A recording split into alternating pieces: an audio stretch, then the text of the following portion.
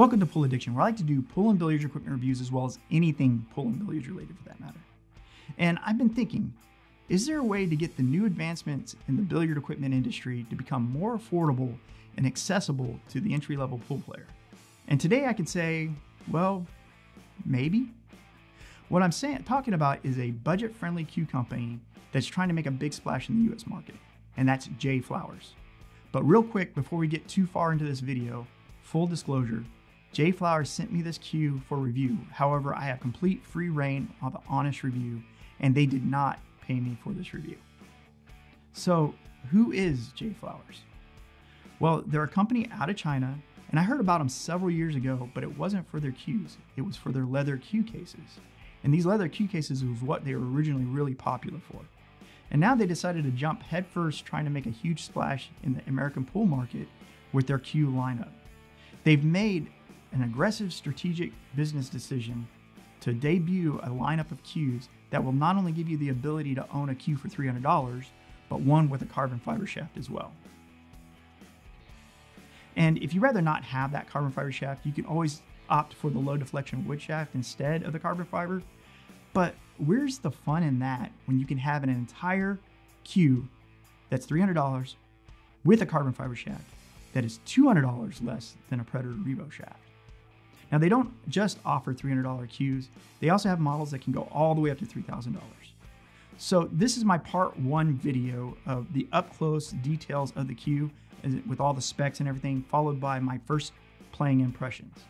In the part two video of the review, I will be doing all the in-depth testings that I normally do. So let's just get over to the table and get a closer look at this cue and see what it's all about. So this is the JFlowers cue that was sent to me. It came in a box with this plastic wrap. Looking here on this label, it gives us the model number, which is the JF1013WF, as well as the overall weight. And it also gives us the tip diameter size, as well as the weights of both the shaft and butt individually. So we'll have to see how that stacks up here in a little bit when we do our measurements. It comes in this case. It's a nice velvet soft case, and this is what Predator cues used to come in all the time back in the day. They changed up the materials from what they make their soft cases out of now, but this is the way they looked when you got a Predator cue case. They have a nice embroidered JFlowers cues here up on the tab, and there's something here in the pocket, and it is a certificate of authenticity. And the certificate of authenticity gives us, again, the model number, the serial number, as well as the date it was made, the tip diameter size, the length of the butt and weight, as well as the shaft length and weight.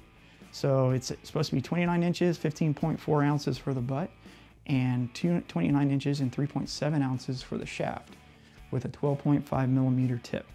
So let's see how that stacks up here in a minute after we get a good look at it. So opening this up, we have our cue. First, want to look at this cue butt and see what it looks like. Now, this is a really nice cue butt. It is painted black maple and not ebony. And what appears to be inlays aren't actually inlays, they're decals. Now, you're typically not going to get a cue for $300 with this kind of inlay work. But I will say this, these decals look really, really nice. Some of the nice decaling on a budget-friendly cue that I've ever seen. It also comes with this white lizard wrap. You can also get a black lizard, or you can get it wrapless, either one you'd like to do. You also have a joint protector here, and the joint protector actually has the initials of JFlowers on there, so that's pretty nice. And looking at our joint, we have what they call a 3/8 by 8, which a 3/8 by 8 joint is essentially a radial joint. Now, you can also get a 3/8 by 11 joint, so you do have options there as well. So pretty good options, especially for a $300 cue. Now let's take a look at the carbon fiber shaft. Looking at this, it looks like a really nice matte black finish. The tip is a Mori medium tip, and that's the standard tip they put on these cues. And Mori tips are pretty nice. I used to play with them a lot back in the day. It also has the JFlowers embossed logo there. So again, pretty nice. You got the joint protector with the JFlowers as well. So, and it also has these little stickers here that gives us the diameter size and everything of the tip, which we'll take off here when we start playing around with it.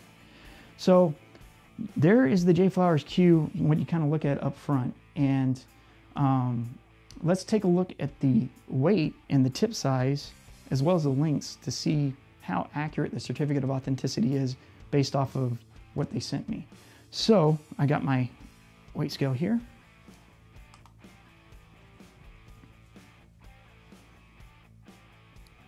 And starting off with the butt,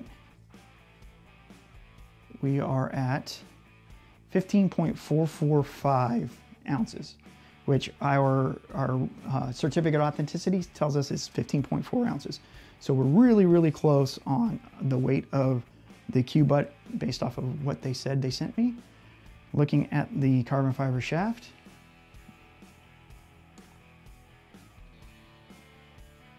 we are at 3.691 ounces, and it should be 3.7. So again, really, really close to what they said they sent me. Taking a look at the tip sizes,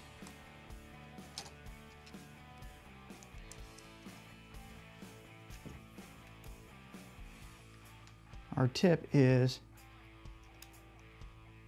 looks like 12.53 millimeters, which now that I got my new camera set up and everything, I can actually do this the correct way. So we're at 12.53 millimeters. One thing I want to look at on the butt is how wide the butt is, because not all Qs are made the same. Some are a little wider than others. My Nitty is a little bit wider butt than the Predator Q that I have. And the Predator Q is pretty skinny and I don't really care for it too much. So I'm kind of curious to see, if I had to guess, this is going to be very similar to my Predator. And we're at 1.257. I don't know if you guys can see that, which is very close to what my Predator butt is. But it's not a huge deal, it's a comfort level kind of thing. But that's it. Let's take a look at the lengths on these to see if they're accurately at 29 inches. So looking at our shaft, if you take the tip into account, we're slightly over 29 inches, but typically we look at just below the tip, the Q-tip itself, and we're right at 29 inches. So that is right on par with what I should have. Looking at the Pro Style taper, it looks like the taper stops, or starts, it ends right about 14.5 inches. So nice Pro Style taper. Looking at the length of the butt, measuring from the joint collar to the end of the Q butt, not the bumper, we're right at 29 inches. So we don't measure the pin because it goes inside the Q, it doesn't account for the length. And the rubber bumper on the bottom doesn't typically get added to the measurements since it doesn't really do anything for you. So that's all the detailed specs of this Q. Screwing it together,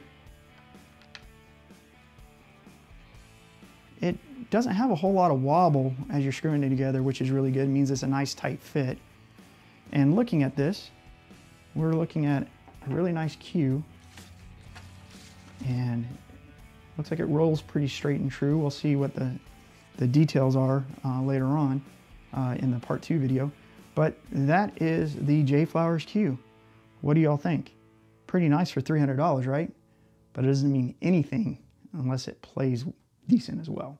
At least plays like a $300 Q. But I'm hoping with a carbon fiber shaft, maybe it'll play a little bit better. Let's find out.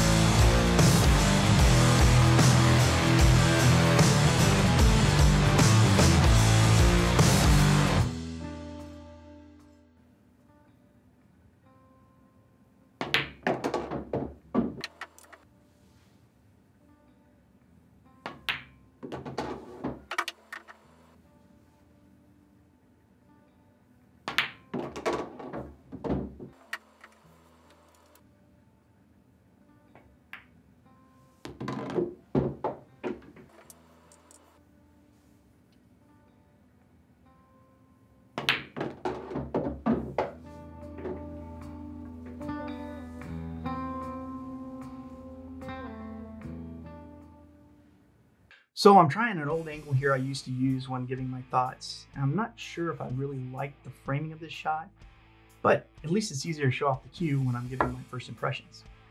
Anyways, here are my first impressions. Playing with this cue is really nice. It feels comfortable and the hit is really, really good. And the hit sound was really nice too. There's no tink type of noise like you get from a lot of carbon fiber shafts that are out there on the market. And I also like the fact that they're using a good quality tip and a Mori tip. You don't normally find that in a budget-friendly type of cue, but in this one you do. I didn't really have any balance issues with the cue, but I will say this, it definitely felt a little butt bias balanced. Wow, try to say that 3 times fast. But it also plays very similar to a Predator cue. And like I said in the beginning of this video, Predator butts for me are a little skinnier than what I prefer. But if you like the Predator dimensions, then you won't be disappointed in the way this cue feels in the hands. Also, the weight of this was a little light for my taste too, but that easily can be changed by changing out the weight bolt in the back. Now, JFlowers does have a weight bolt kit out there on the market, and it comes with a 0.2, a 0.4, a 0.5, and a 1.1 ounce weight bolt. And you can find them for about $40 out there on the market. And I did find one on Alibaba for about $20.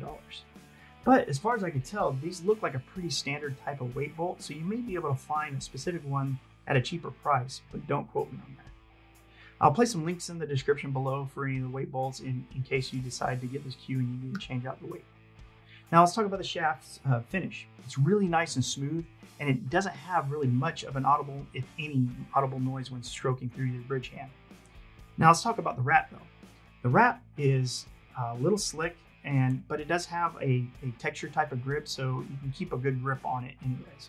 My problem is I tend to grip a little loose, and that coupled with the fact that I like a little bit thicker diameter cue butt meant that sometimes on occasion this would ever so slightly move in my hands when shooting. I know a lot of you won't have this problem, and again, if you like Predator cues, you will be just fine with this.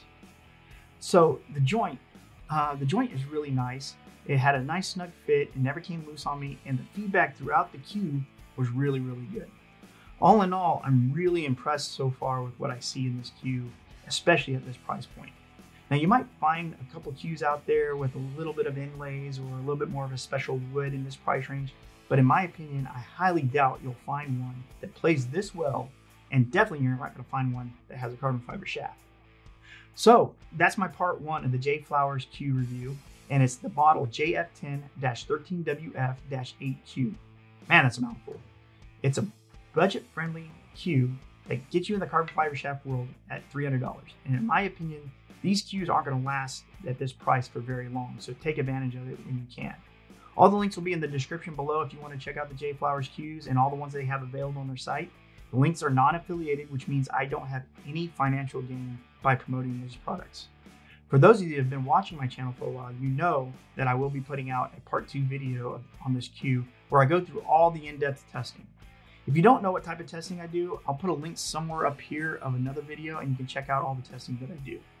As always, thank you for watching, and if you like this video, hit that like button and subscribe to the channel if you haven't yet, and also hit the notification bell so you know whenever a new video drops.